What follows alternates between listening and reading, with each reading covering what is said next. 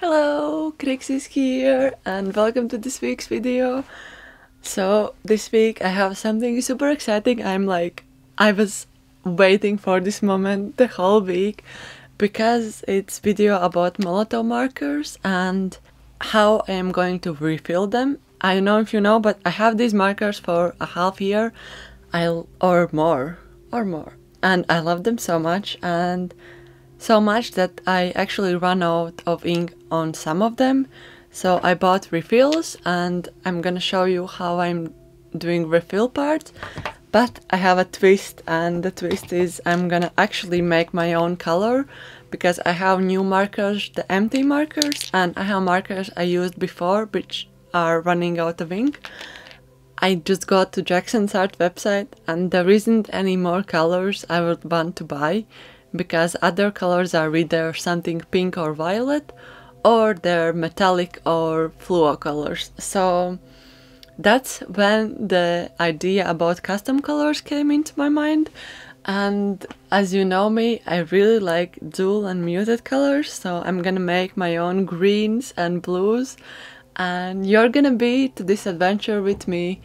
And I hope you enjoyed it, and if you do, make your own colors as well. You can make specific tone, specific shade you want. Okay, this is too long. Let's jump into the video.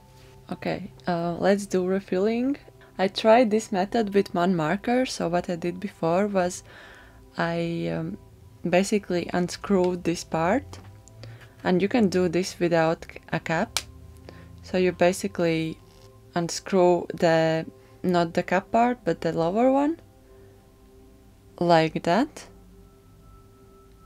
And as you can see, you can take this one out. There are two discs up here. We need to aim for the lower one. So if you have nails, you can just try to open it like a cap. If not, take a tool, but hold the other finger on the other side so it doesn't fly away, because there is a spring.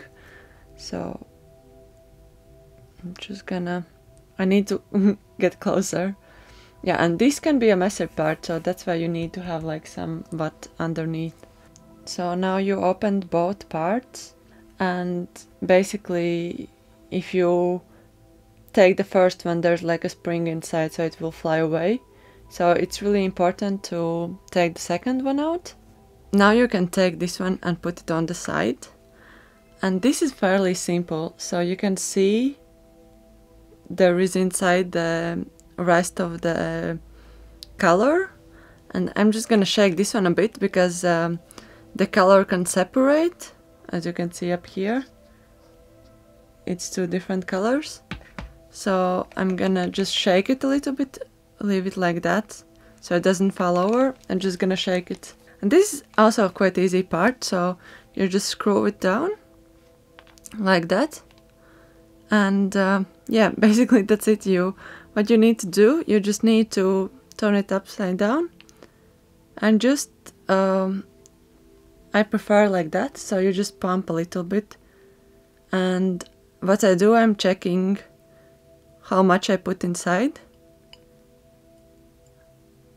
so you can kind of see how much is in there. As this is empty marker, I need to fill it quite a lot. And don't overfill it, so it shows the maximum is up here. But I would recommend it to fill a little bit lower than that, because it's better to put less than more. You can always put more if you want. Really useful to just clean it a little bit around. Well, it's like a preference, I guess. If you don't want, don't clean it like that. And then you're just gonna put it back on.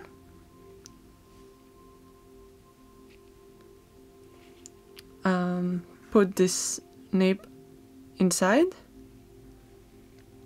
and just screw up like that.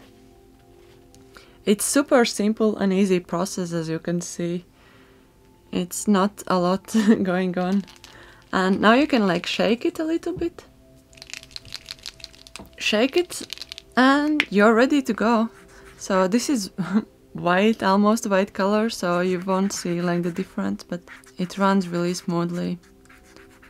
So there you go, this is how you refill the markers. It's super simple and easy process actually, so it's just a little bit messy, but other than that it's really simple. Okay, now comes the most exciting part. I also wanted to show which markers I have. So these are Molotov markers, these are LIQUITEX markers, and these are Posca markers I have. So I basically have super neutral and muted colors. I got Skin Pastel for skin. It's more pinkish than I thought, but it's alright. So these are the markers I am currently having. It's quite a lot, to be honest. Yeah, you can make a lot of things from these colors, but for me I want to have more greens and blues. So this is not enough. Oh, here's one more. So yeah, and I also have these LIQUITEX colors and Posca. And I had an idea to make my own color. One day I just woke up and I was like, yeah, I'm gonna make my own color. And as there is like refills for them, why not mix them together and get unique color? So with that idea in mind, I tried to mix my own colors with these markers, and I'm gonna show you how you can get your own mixes and order the refills online. So basically I'm gonna demonstrate this one, okay? So I grabbed my ceramic palette. I'm so sorry for the untidiness of this palette, but this is real life and this is how I work. So basically what I did, I just grabbed a piece of paper and I was like, okay, I really want this muted color but warmer tone, and there isn't any, like I checked, there isn't any green that is just what I need. So I just thought, okay, what if I mix ochre and future green together? So what I did, I pumped a little color up here, and on ceramic palettes it's really nice because it's really nice surface to work with them. And then I pumped a little bit of ochre, and then I grabbed a brush and dipped a little bit of water, just like a tiny bit, and I tried to mix them. So as you can see, this is one color. I'm like, no, I want more yellowish. Just put more ochre out and mix it with like that. So this is color I would get from these two colors. Now I'm gonna press this one a little bit more. I want, for example, more yellowish tone. So I'm just gonna pump ochre, mix it with the future green, and like, yeah, this is like color I want. Or I can go even more and press the pigment even more and get like this lovely color. So this is how I mix the colors to get understanding which colors I would want to have in the future and which refills I bought from Jackson's. So these are the 3 colors which you can get from yellow ochre,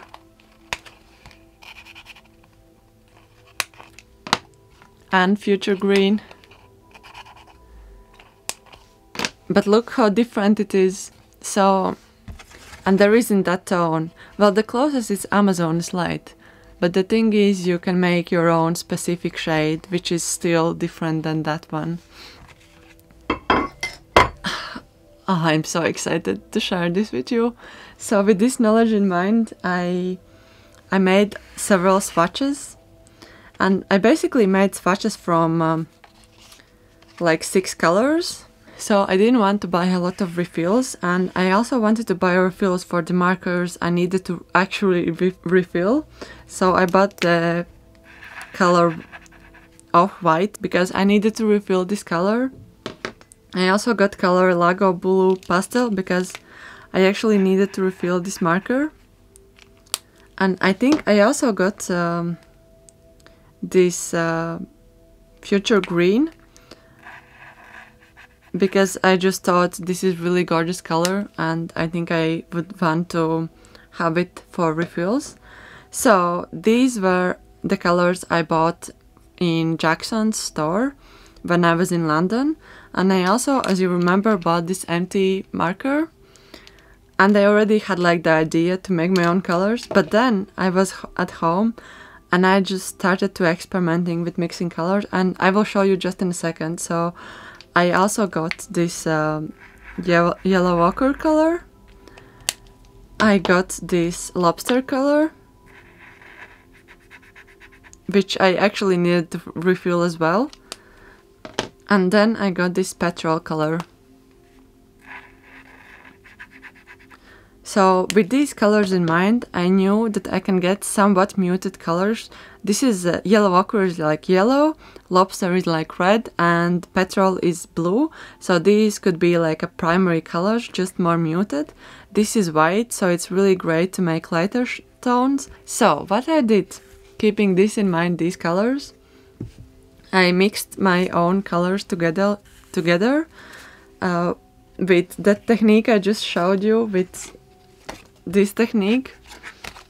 And these are the colors I mixed. So these are all of those 5 colors mixed with this off-white. Then I made this is how the colors would look with ochre. Then these are the colors I could get with lobster, super muted colors. And then these are the colors I could get with future green. And this is like the rest of petrol. As you can see, like future green, if you need more future green, you can see like this is also future green mix, and this is also future green mix, and this is also future green mix. So yes, and then I also tried to experiment a little bit more with 3 colors. So this is white, ochre, and petrol colors, and I really like this color. So these are my mixes, and I made like small dots which colors I would definitely want to have. So what are we going to do today? We are going to mix future green and lobster, and we will get hopefully this brownish shade. Then we are going to mix yellow ochre and future green, and I will try to mix 3 colors together as well, and we'll see how it will work out. And then also, as I mentioned before, I have 3 colors which are empty, and I will try to refill Poscas. We'll see how it will work out. So I have ivory and beige color, empty markers, and I also have parchment in Liquitex, which is empty as well. So I'm gonna try to refill these markers as well. Okay, so with this knowledge, let's make future and lobster. And I want this color in this big tube, and so I tried to make it like in a middle, but I think I need to add a little bit more lobster than future green. Grab the sheets just for mess and I'm gonna put this one up here, screw this one up here. As you can see, it's much bigger size. And while it's empty, I'm gonna show how it looks if I will open the first only. Oh, did you saw? Look, it just flies. So to avoid the mess, we are not opening the first one, okay? We are opening second one. Okay, so this is the second one, and always remember to take the second one. As you can see, there are two small balls inside. That's what keeps the paint mixing if you shake it. In the small markers there's only 1, but on the bigger ones there is 2. And this time, because I am involving 2 colors, I'm gonna check this mark and hopefully I will get it right. I am thinking I will add lobster 1.5 milliliters and future green only 1, So it's a little bit more lobster than future green. I'm so nervous and excited. This is crazy. This is like something super new for me. So I'm gonna check. You will not see, but I'm gonna check on the side. Okay, I hope it's fine.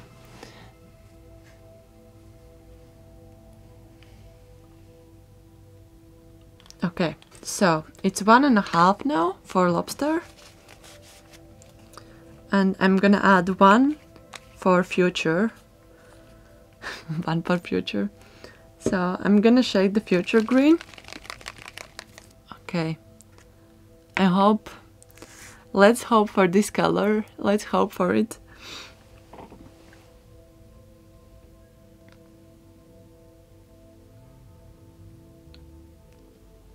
Oh, look at this.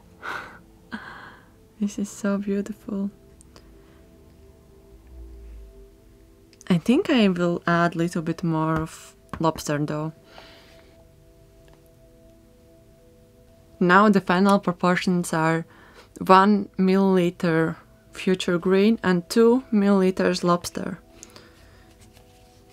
So 1 versus 2.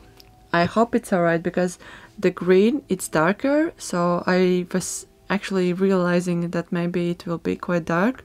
So I wanted to be a little bit lighter. Let's just zoom out a little bit.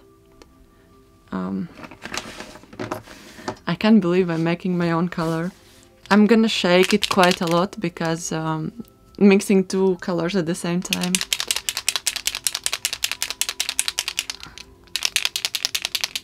Okay, are you ready?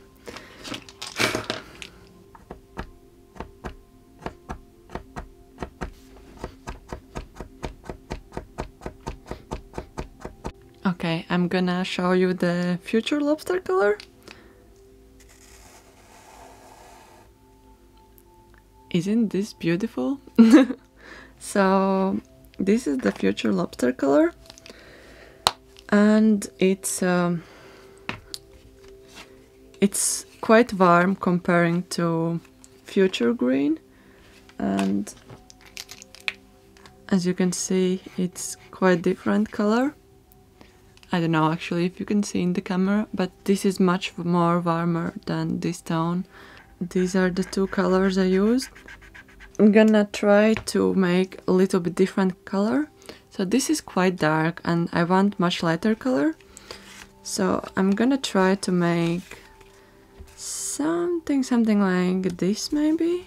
I think this color is quite different from anything here. So I will make Lago blue color. I need Lago blue color.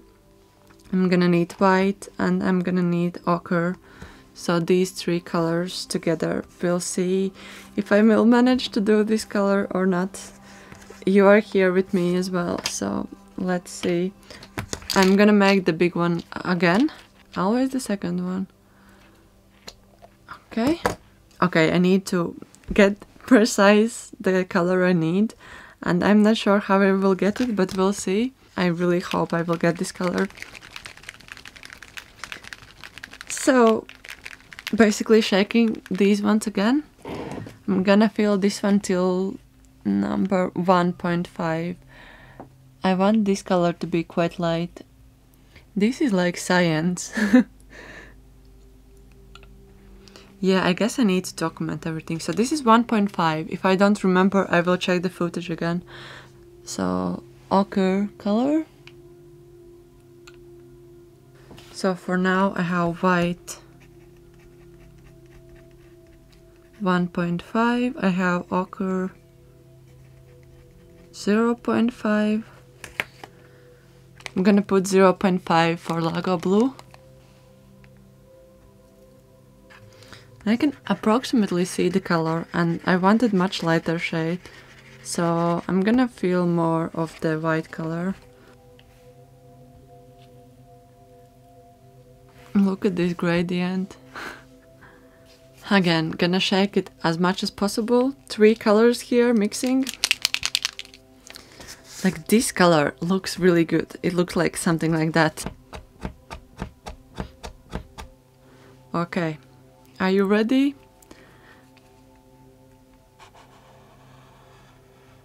Oh, look at this color. It's beautiful. Wow. Okay, wow. I'm so impressed.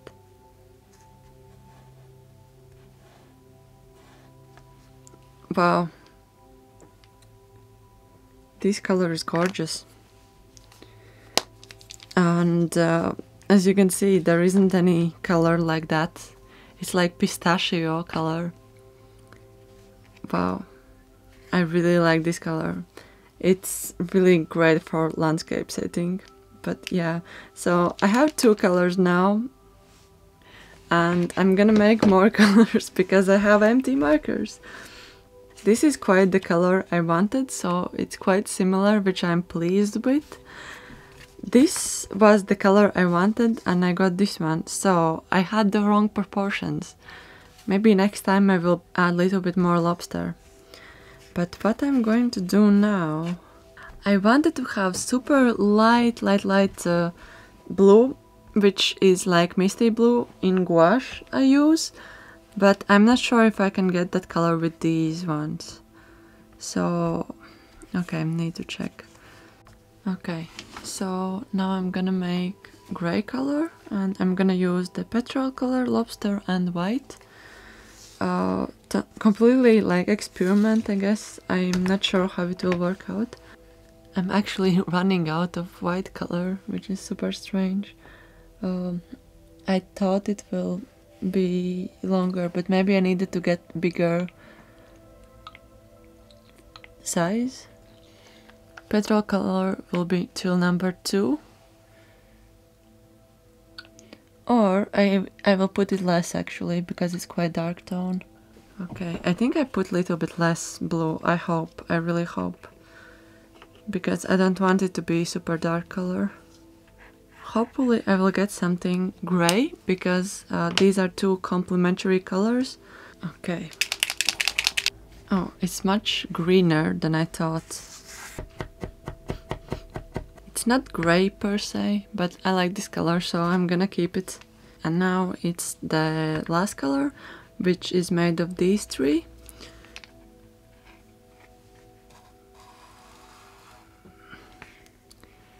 And it looks like ash green. Yeah, ash green from Holbein gouache. It looks like I made almost exact copy, so it's ash green from Holbein gouache, and this is the marker. It's so similar. I like it, it's cool, it's just the same color almost. So these are the 3 colors I made in the bigger markers. I will try again to get this brown color, and I'm gonna make it in this paint marker. Let's see what's inside of this one. Okay. Oh well, this looks super easy. Just fill it as you wish, I guess. So I will add a little bit of future, and then I will add a lot of lobster color. I feel like I'm doing the wrong thing, you know. Putting color inside of non-refillable marker, but like I feel you can refill this one as well, you know. And I'm gonna add Lago blue as well. I don't know what's going to happen up here. This is pure experiment. I have no idea how full I can make it. I think this is the fullest because this is going to go in quite deep. I'm gonna mix it quite well as well. Oh no! This looks super similar to this one. I made quite similar color. Is it the same? No, it's a little bit different, luckily. But yeah, next time I think I will add a little bit more white to it. Yeah, these are quite similar colors, but this is a little bit more colder, this is more warmer. So this is Posca. Let's try to refill Posca marker. Oh, it's so hard to open it. I cannot open this one. Okay, I'm gonna check for more empty markers then. Okay, so I have one discovery. So basically Posca markers, you cannot unscrew them because they were made like these part pushed in, so I cannot open them, so I cannot refill them at all. In total, I made 4 new colors. I hope you find this entertaining, and I'm gonna put these colors up here. So now I have more greens in my color palette. These 3 are new colors. And this one. So I actually have a sketchbook where I am doing super loose drawings, and I found that markers are super quick medium to work with. So I will share it later to you, but basically a lot of these are done just only with markers and less than 30 minutes. So I am super excited to go back and work on those landscapes with these big markers. I'm super excited. So yes, so this is like my marker book slash something, so super excited for that. I don't know how long this video will be, but I thought maybe I can make like mini quick color palettes and see how the colors could look together. I hope it's interesting. So yeah, these are just some swatches colors you could possibly make by these ones.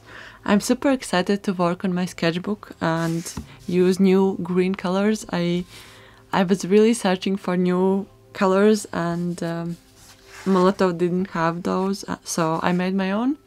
And you can too. Just buy refills and mix them together. I had my formula, so if you like any of these colors, I have numbers up here, you can possibly see them. So this is how much I used it. And these are actually not milliliters, I just checked these marks. So by 1 I mean mark 1, and by 2 from 1 till 3. Okay, let's welcome also Christian. I hope you enjoyed this week's video. I hope you get somewhat inspiration. Maybe you can have this approach as well. I don't know, if you like these markers, give a go to try make your own specific color. It's super interesting, I think. I hope you enjoyed this week's video. If you did, please leave a thumbs up and comment down below what you would love to see in the future. I have some ideas, but I would really want to hear your output and what do you think about like some ideas you have or so on. So I will keep that in mind.